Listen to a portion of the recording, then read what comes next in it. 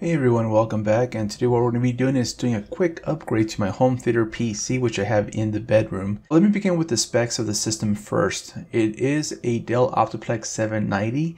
It does have an Intel Core i3-2120 processor, which is clocked at 3.3 gigahertz. It's got 2 cores, 4 threads. In terms of RAM, we have 4 gigabytes of DDR3 memory. In terms of storage space, it's a 250 gigabyte Seagate hard drive. It's one of those slim versions. And yeah, I mean, overall, it took a while to open things up. I mean, once you loaded things up on your screen and you started watching stuff, it was okay. There was the occasional stutter here and there. And at first I thought it could have just been the memory. So what I did is I went ahead and I took it out of the bedroom. I put it into my office. I added 2 sticks of 2 sticks of 2 gigs each to the system, so that we have a total of 8 gigabytes of memory. But in terms of speed, it was the same thing. And I thought, well, it could be the processor. But this processor is not too bad. If it's just a workstation, a internet browsing computer, or a computer to stream Netflix, YouTube, Amazon, Hulu, all that kind of stuff, it should be pretty sufficient. So at that point, I'm thinking it's got to be the hard drive, and I went out searching for a drive. Now prices have gone down quite a bit when it comes to SSDs, and on an old system, this is pretty much like the best way to boost your performance. And nowadays, for like 120 gigabytes or 120 gigabytes, you're able to find them on Newegg, Amazon, other places for about 20 bucks. And I just kept an eye out. I mean, I was in no rush to upgrade, and finally I found a deal on this XPG SSD from ADATA, which is 128 gigabytes for the same price that you would see the other drives for that doesn't have any DRAM inside of it. So yeah, let's go ahead and get started on this whole upgrade process. Alright, so here we have our computer case, the Optiplex 790, and for the most part, Dell workstations are pretty easy to get into. Same thing with the desktop computer. Well, this is the Optiplex, but with like a Precision. Same thing, they're pretty easy to get to.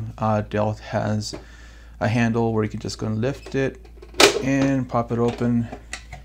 Doesn't really require any sort of tools to get in and mess with your system. Alright, so hopefully that's in focus.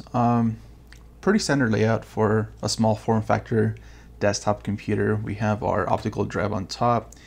Uses one of those small drives that you see in laptops. We got our processors, cooling system here. This is where the CPU sits. We got the fan that blows air out the back. There's a heat sink down here, and this PC is a little bit dusty, but it's not a huge deal.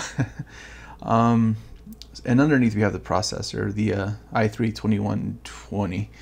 Pretty easy to get into it. So what we're going to do is we're going to go and unplug. Come on. I'm going to unplug the power for the optical drive. Unplug the actual SATA cable for it as well. All we do is just lift this tab and pull backwards, and it just comes off. Pretty simple.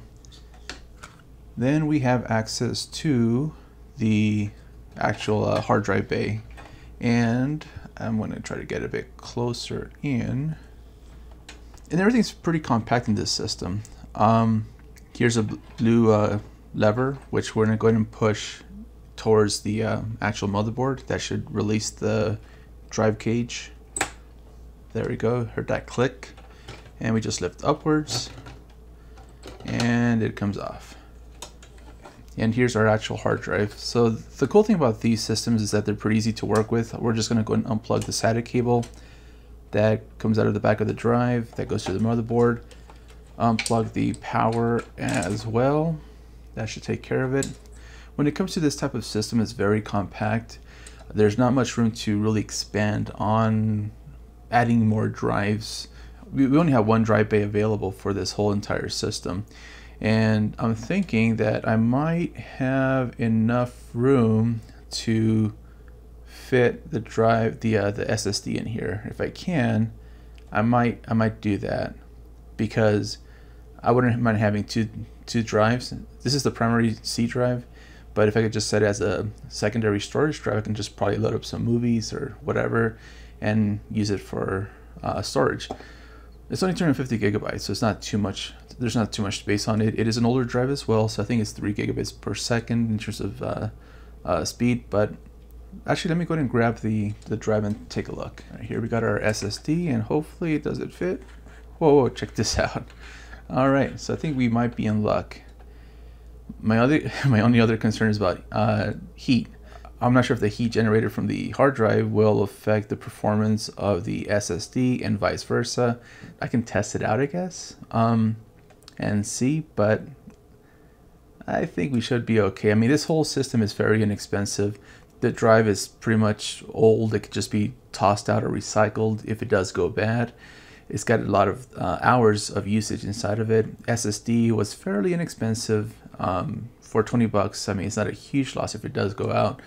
But of course, we want to try to prolong the life of our hardware as long as possible. So I think this might actually work. So I want to go ahead and see if I can just plug both together in here. And it's kind of like a perfect fit. And this is a 7mm thickness in terms of the SSD. It's not 9mm, so it's just right. I mean, there's very, very, very little wiggle room in there. So I think we're just going to go ahead and keep it like that. So now we just got to try to figure out how to actually keep the drive inside without really moving. And right now the whole system, you can see that's in a horizontal position, but in the bedroom I have it in a vertical position right behind the television. So if I put this in like, so, and put it in a vertical position, it might just start moving around. It might rattle, it might bump against something. It could go bad, who knows? But I want to try to fasten it down if I can. I have noticed that there are some holes here, and I wonder if these are the same width as what I would see on the bottom of the SSD, which they're not. Okay, so that idea won't work, but if I can maybe just use one screw, I don't know if that might work. Let's take a look. Nope, I can't. This drive won't push back towards this wall here, which is what I was trying to do so that I can line up the hole from the SSD with this hole right here. But because of part of the cage overlaps under here, so it just won't work. I mean, the other option would be to grab maybe like a rubber band and just wrap it around the SSD, fit it inside, and kind of grip it in place so it doesn't go anywhere. That could maybe work. Actually, hold on, let me check and see if this might work. I got some of that toolbox liner stuff that I tend to talk about every so often. Got a piece of it right here, so we're gonna go and see if maybe I could just layer it like this, or kind of like sandwich it in between the two drives and see if that might work. Nope, too thick. I mean, there's very little room in terms of the two drives. Let's see here. Or what I could do is maybe get a piece of cardboard and just shove it in this area, so that way it kind of like wedges everything in to where it won't go anywhere. Maybe that might work. And there's no real mounting holes on this caddy that would allow me to mount the SSD to. What is this? Oh. Anyways, yeah, there's no real holes on the caddy so that we can go and mount the SSD to, unfortunately. So we're kind of like SOL on that one. Also, I just noticed this is a slim drive from Seagate, so the height of it isn't that tall. I guess that's why we're able to actually slip this guy in right on top of it. If it was just a standard hard drive that you see out there with standard thickness, I don't think we would be able to do that.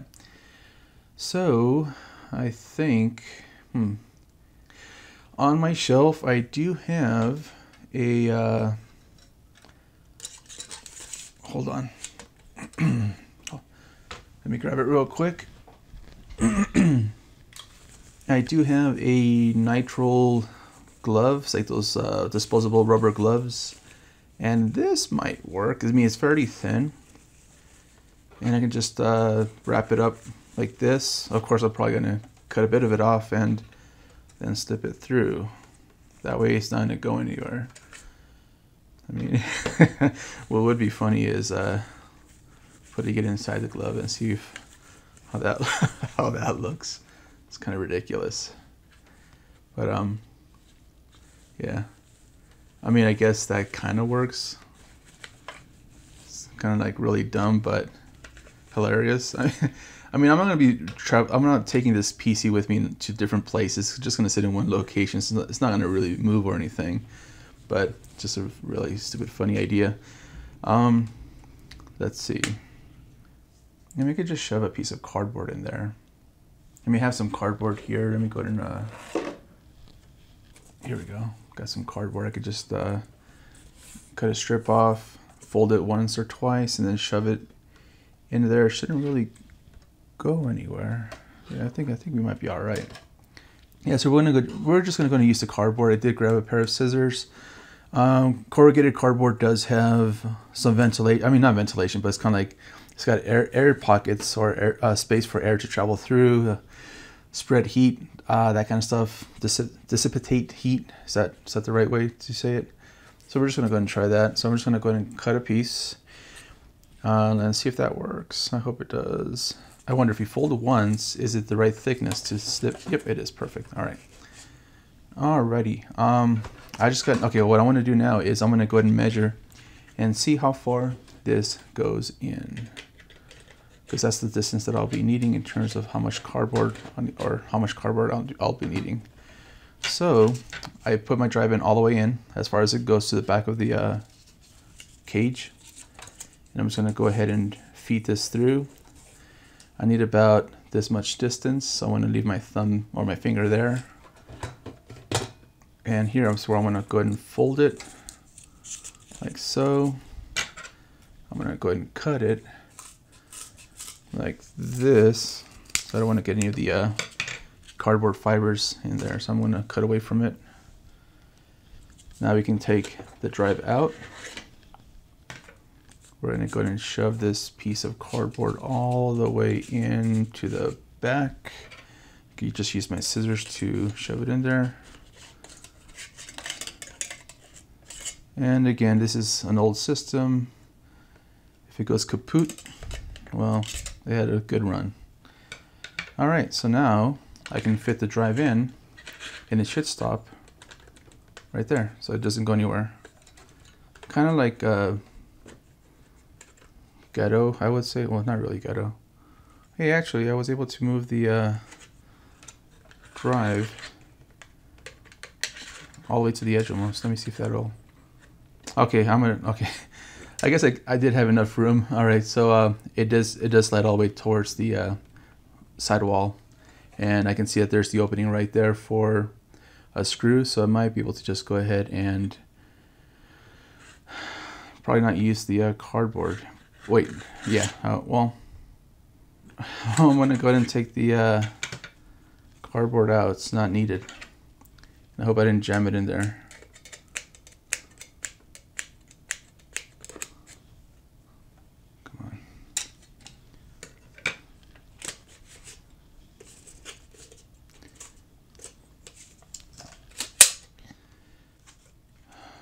Let's see. I also want to make sure that my SATA power connectors will be able to rotate 180 since I'm flipping the drive in one direction. And yeah, I don't think it's going to go anywhere because actually, like right now as it is, feeding it all the way towards the side wall, it's not really going anywhere. So I think if I move this around, I think we'll be fine. Yeah, I think I'm just going to go and do that. Just put one screw in there. I think we should be good to go. That way we're not going like really crappy, you know, with our process here. Let me just go ahead and get a small screw.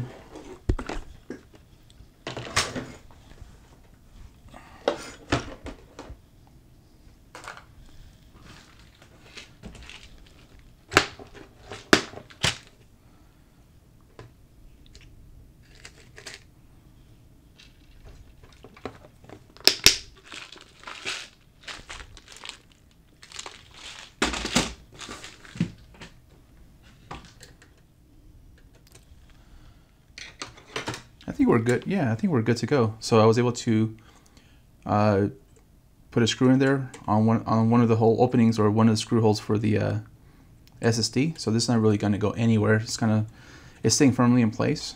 I think we're good. So we have our mechanical hard drive on the bottom. We have our SSD on top. I think we're good. So now what we got to do is we got to go ahead and find a secondary SATA cable for the new drive. Here we go.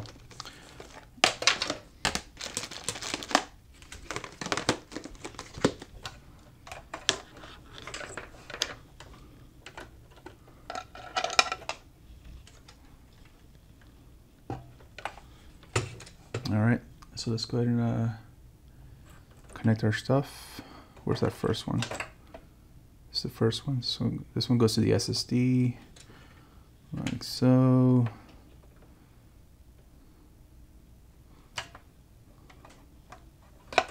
This one goes to the secondary drive, like so.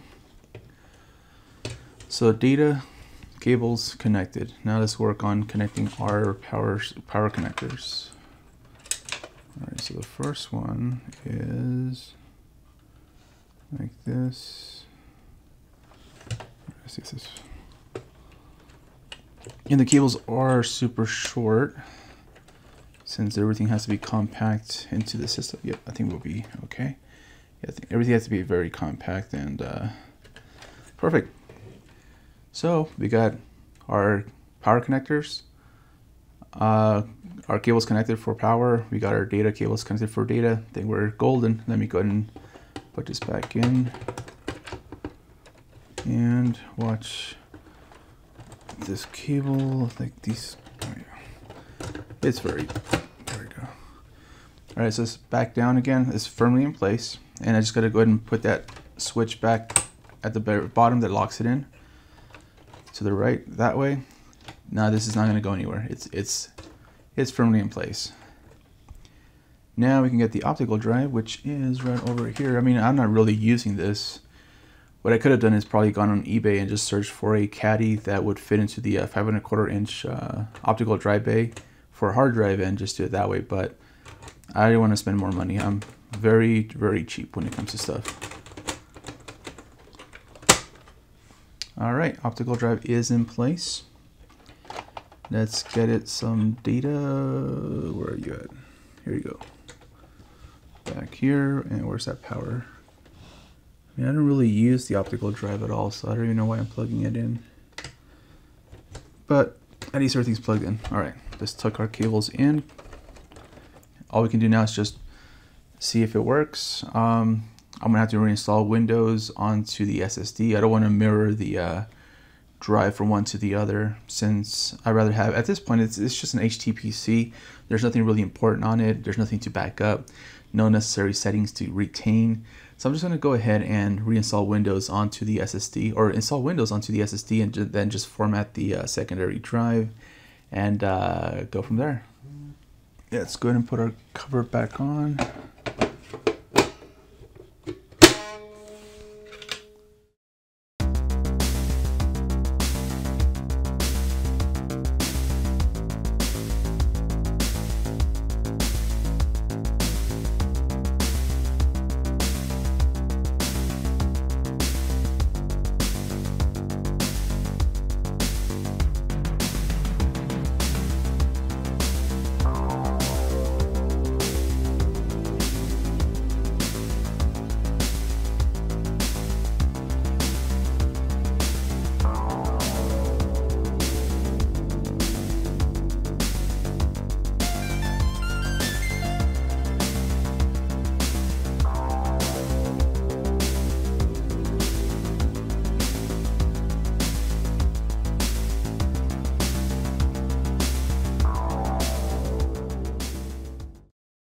Now that we're installing Windows into the system, I can notice a huge increase in speed. Everything is just going so much faster, and I am relieved. And just getting into the desktop environment, it was so fast. There was no need to really enter in a product key for Windows since it was already installed on the previous drive. I just connected to the internet. It did automatically activate through Microsoft, and we're good to go.